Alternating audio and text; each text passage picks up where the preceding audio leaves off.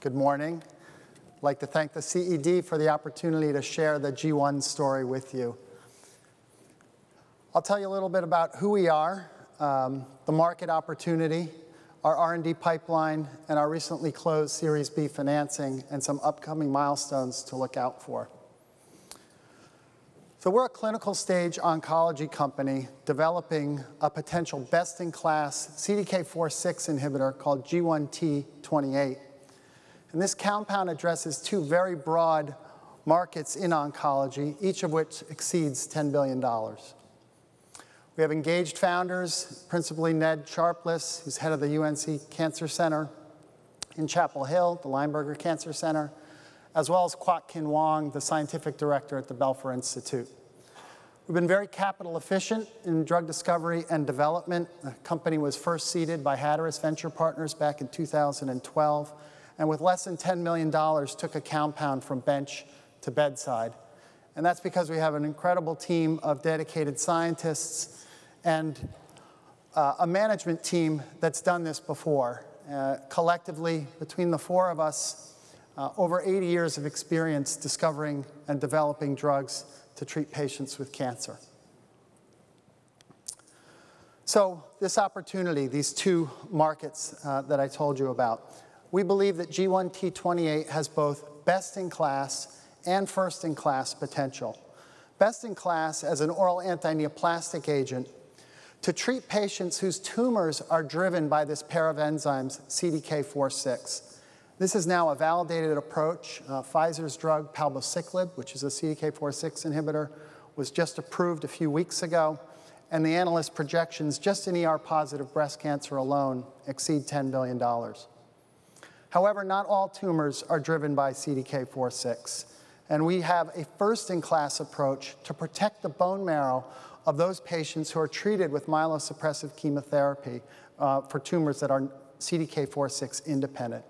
The current treatment paradigm involves salvage or supportive care with growth factors like EPO and G-CSF, and those in aggregate in oncology also do $10 billion. And we have the opportunity to displace those.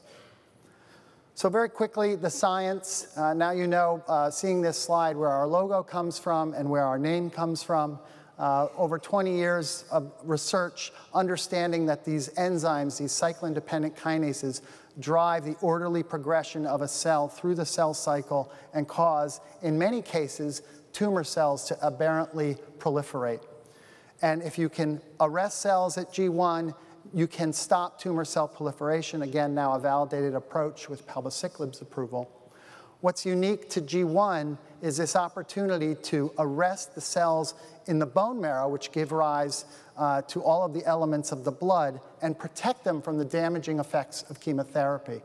And we can do this in patients whose tumors are not dependent on CDK4/6.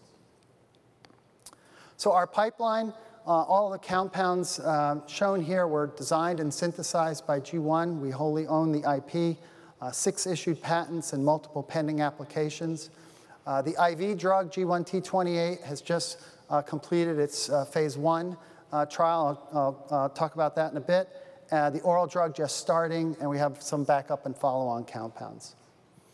In the last couple minutes, just want to drill down a bit on this whole chemoprotection story that is novel. We're first in class, and we think this can be quite disruptive given how currently patients are treated with myelosuppressive chemotherapy. So inside the bone marrow, you have these stem and progenitor cells, hematopoietic stem cells, that give rise to all of the elements of the blood that you see here. Chemotherapy typically wipes out these cells. And you have to come in later with growth factors like erythropoietin and G-CSF to try and replenish red cells, white cells. There's nothing for platelets other than transfusions. Our approach is transiently arrest the proliferation of these cells, which protects them from the damaging effects of chemotherapy. And then all of these blood cell populations come back much more quickly.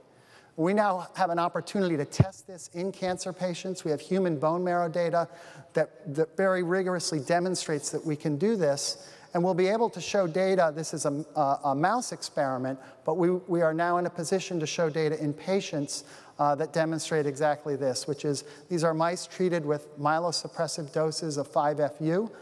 In the blue bars, you can see that their blood cell counts, whether they're white cells, red cells, or platelets, are all diminished. Animals that are treated with our drug, G1T28, just prior to that myelosuppressive chemo, those cell counts are in the normal range. So in conclusion, we just raised a large financing, $33 million, led by Eshelman Ventures, Fred Eshelman, and RA Capital Management, another prominent crossover fund, Tavistock, Lumira Capital, great participation from our existing investors, Hatteras and MedImmune. This will fund operations for the next 2 years. We'll be presenting some exciting data both at AACR and ASCO, initiating these clinical trials, both with the IV and oral drug, and reporting out on data in 2017. Thank you.